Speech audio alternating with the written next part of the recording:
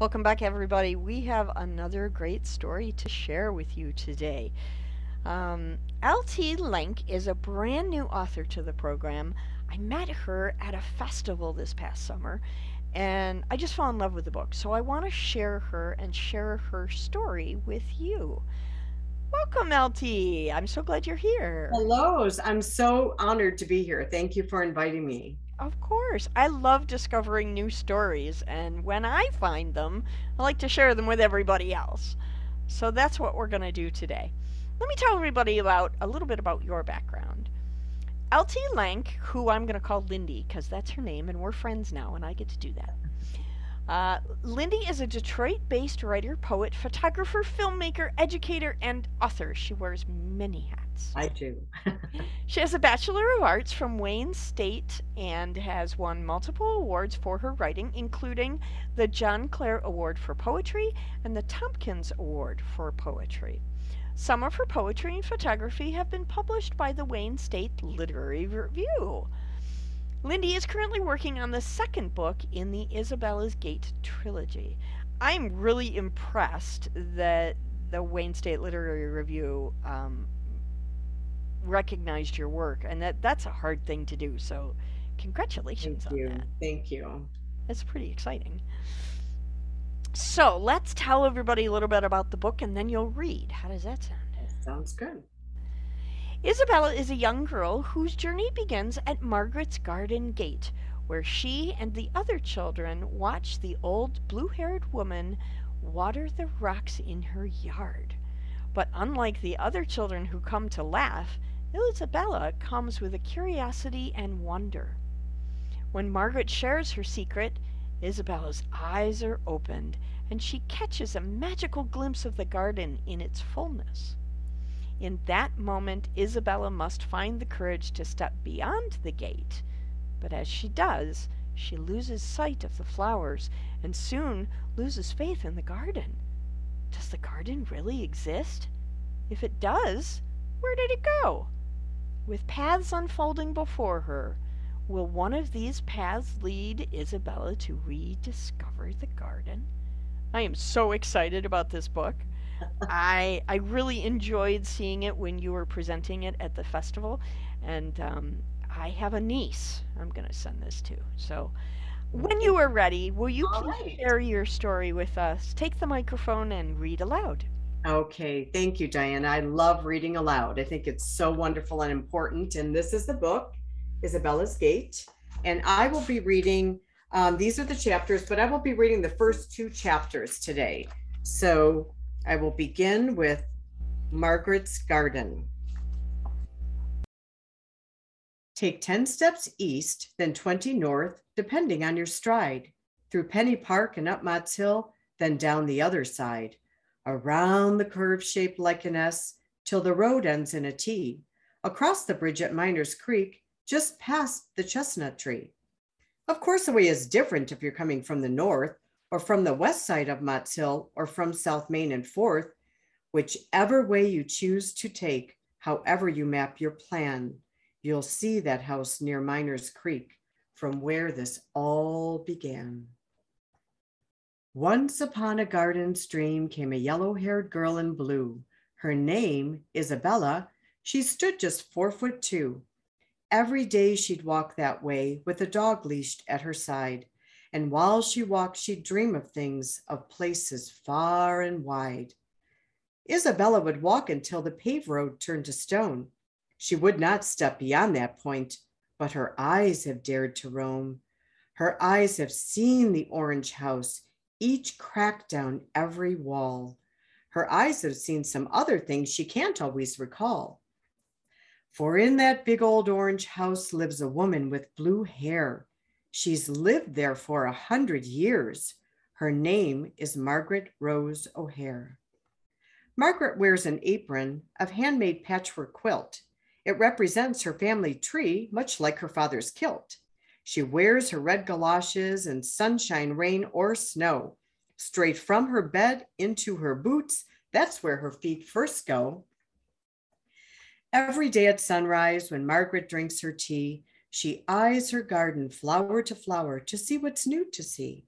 She sings out to her tulips. She calls out to her mums. She dances with a watering can around her tree of plums. Wake, my dew-covered lovelies. Shake the droplets from your eyes. A brand new day has been made for us. Let's try it on for size. Around and round she flutters, a butterfly in flight, through daisies and through marigolds, unto her heart's delight. Margaret loves her garden. She tends to it with care. She pays no mind to passers-by who say it isn't there. Hey, old lady, children shout, what is it that you see? Your yard is filled with rocks and stones, they tease sarcastically. Margaret turns and smiles at the children near her gate. Then she hugs a sunflower as if it were her mate. What, she whispers in its ear, if it had an ear at all? Did I hear you make a wish to grow 18 feet tall? She tips her can of water, and from its modest spout, rivers pour out generously, streams rush and gush about. Chanting, singing, dancing, Margaret calls the sun. I have a wish, a small request before the day is done. All the while outside the gate, with her dog still at her side, Isabella quietly waits. She watches open-eyed. Does she see the wonder as the sunflower grows tall? Or does she watch in disbelief? Why does she watch at all? Isabella, come with us. There's nothing here to see. The children call for her to leave. She leaves reluctantly. Does Margaret know a secret? Is there magic in her can? Isabella asks herself. She wants to understand. Why can't I see what she sees, a flower garden dream? Like all the rest, I just see stones. What does all of this mean? Sunshine turns to moonlit nights outside of Margaret's gate. Isabella comes each day to look, keep watch, and wait. She seeks to find the answers to questions deep inside. Why can't I see the flowers grow? I've tried and tried and tried.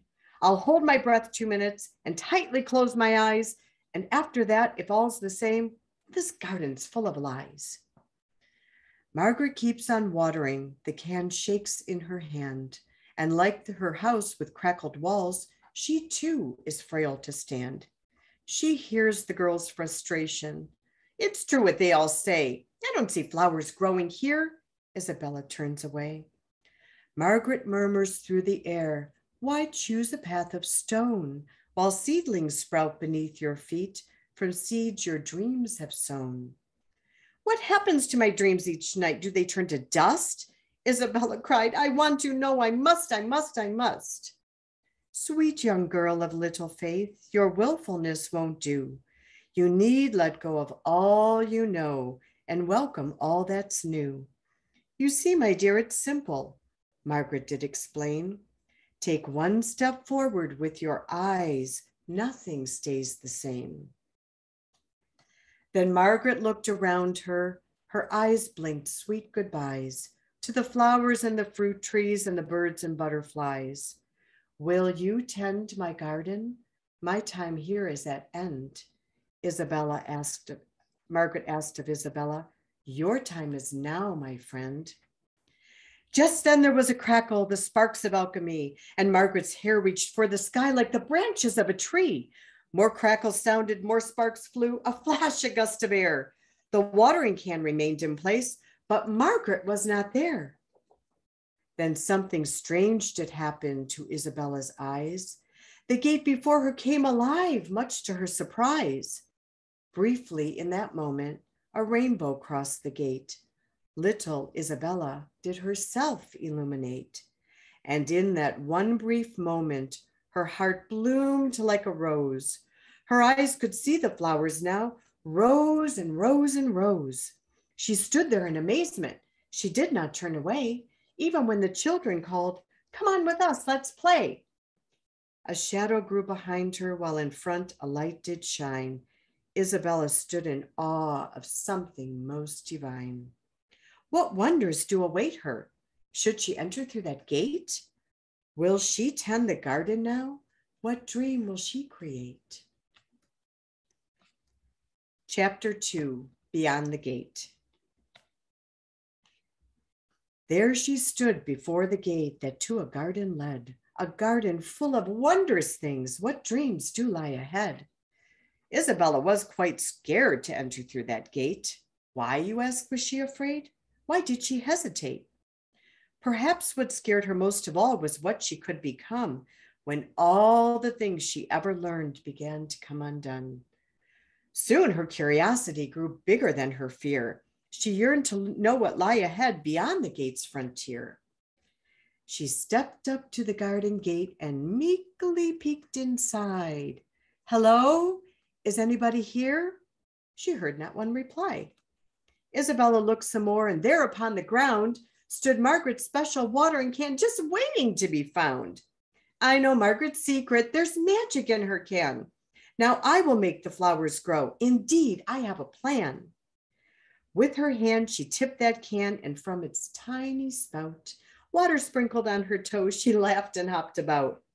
She sprinkled every stone and crack. She watered day and night, yet nothing seemed to sprout about.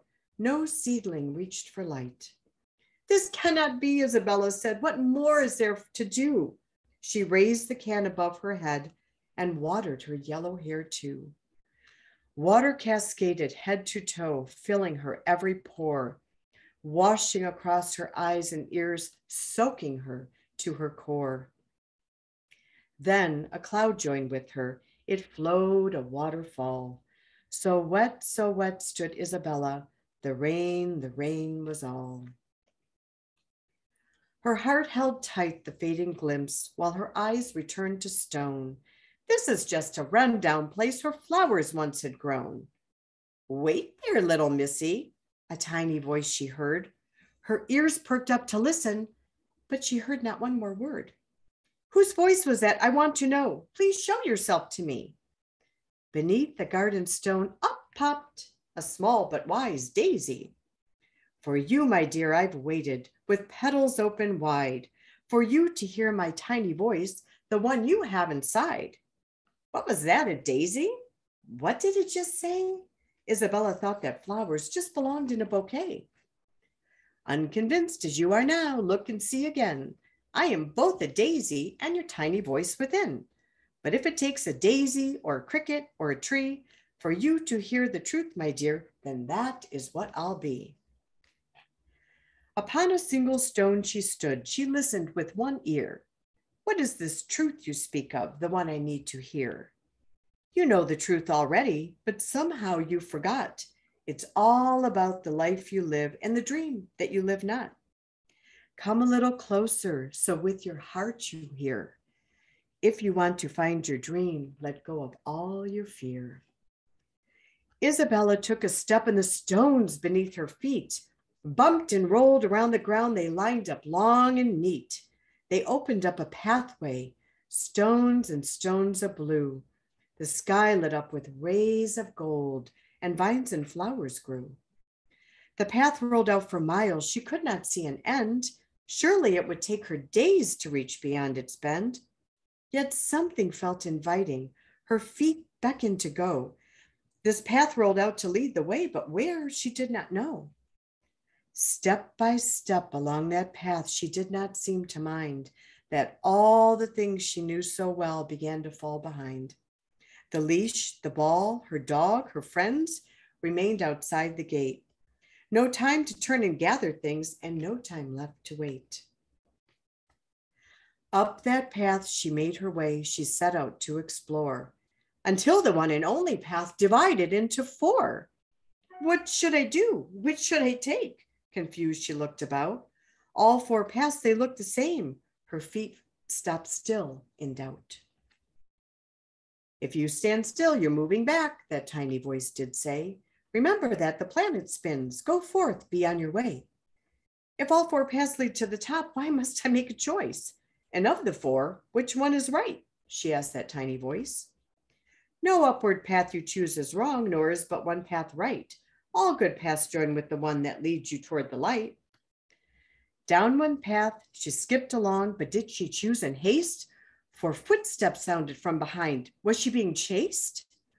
Isabella turned around, her hands pressed to her ears. I'm not afraid, I'm not afraid. Her eyes filled up with tears. The sky was somewhat darker now. This made it tough to see. She looked around with eyes half closed and saw a walking tree. Root by root, it dragged the ground in a calm, unhurried way. At times it stopped and just stood still, where Isabella hoped it would stay. Oh my, just go away, cried Isabella's fear. But I'm your friend along this path, the words brushed past her ear. I am a pine, this much is true, but we are all the same. Here in this world, we keep your dreams that wake when called by name. Isabella's eyes lit up. Then all I need to do is but to call each dream by name to make each dream come true? Simple, yes, but easy, no. The trees stirred to and fro. Let's hear you name a dream of yours, a dream whose name you know. Let's see, thought Isabella's mind. She closed her eyes and thought some more. I wish the sun to shine. Wishes are not dreams, my dear, but if you wish for sun, the sun would gladly shine for you, but this day will be done. I do not wish this day to end. I see the point you make. Isabella did not know the names of dreams to wake. Where shall I go to find these names? She asked the tree to tell. But trees don't name the dreams they keep. Go ask the telling well. All our little Isabella wanted to do was to see the flowers that grew in Margaret's garden. But that one question led her to more, when the one path opened to four the moment she stepped through the gate. Is it too late for her to turn around? Can she ignore the sweetest sound of her heart's voice? Will she find the names of her dreams, or will she only mind them in her sleep? It seems she is facing a difficult choice. Climb upon a limb of mine, I'll take you to the place. So Isabella grabbed a branch, but it snapped and scratched her face. Ouch, that hurt me, but she hung strong, her arms wrapped round its trunk. She clung her legs to its jagged bark until slip, tumble, clunk. I cannot do this, I can't climb on. Isabella lay flat in the dirt. Look at my dress, it's torn into shreds, and my knuckles and knees, they hurt. Try again with all that you've got, the pine tree beckoned and bowed. If it were so easy to climb on a limb, I'd be carrying a sightseeing crowd. But I'm not a bus or a train or a car. I don't have a comfortable seat. But if you hang on, the things you will see, you can't see while flat on your feet. So branch by branch, Isabella did climb till the palms of her hands slivered sore. She'd scale the trunk, then slide down a bit. I just can't climb anymore. Despite her frustration, she did not give up. At long last, her grasp became strong. Now tired but pleased, her face wore a grin, for she knew in that pine she belonged. Into the forest and past many trees as a nighttime of stars filled the skies. Isabella felt snuggled, all nestled in, and closed her sleepy eyes. She dreamed of dreams that would come true if the names of those dreams she knew.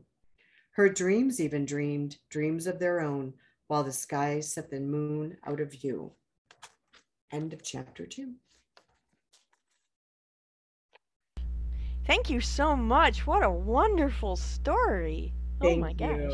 Thank you. I'm looking forward to reading the rest of the book to see how it ends. It's very exciting. Thank you, Diana. What was your favorite part about writing this book?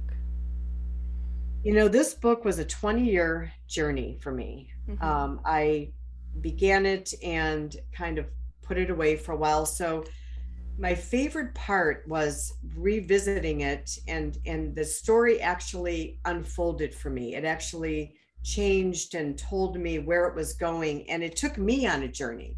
So between Isabella's Gate and my life over the past 20 years, we've been on a journey together, and so much has happened. I mean, I've got grandkids now. So a lot has happened between the time of starting this, when my youngest child was younger, and now he's married and has a child. You know, we often say in writing circles that the story leads you on a journey, that the act of writing itself is a journey, and it sounds like that's exactly what happened for you with this. Yeah, yes, exactly. It's exactly what happened. And these characters are very real, as they are for all writers, very real for me. Sure. And they live with me alongside of me all the time. And they give me words of wisdom because they're very patient and wise. So we talked at the beginning of the program that you are working on book 2 in this trilogy, correct? Yes, yes. Excellent. Any idea when that will be coming out? No, I'm actually, book 2 is all really about her dog's journey. While she went on this journey, her dog went on a journey to find his wolf roots and meets up with a new friend. And so there's Fun. a new little boy coming into the story. Excellent. So we will keep our eyes open for that one. Yes. When you finished it, I would love to have you back on the program to read again for us. All right. I would love that, Diana. Thank you so much for having me on. Thank you. I really appreciate you coming out, and I'm so glad that we are now friends. Yes, I am too. Thank you so much. And Have a thank you, everybody, for listening. and have a great afternoon. And you as well.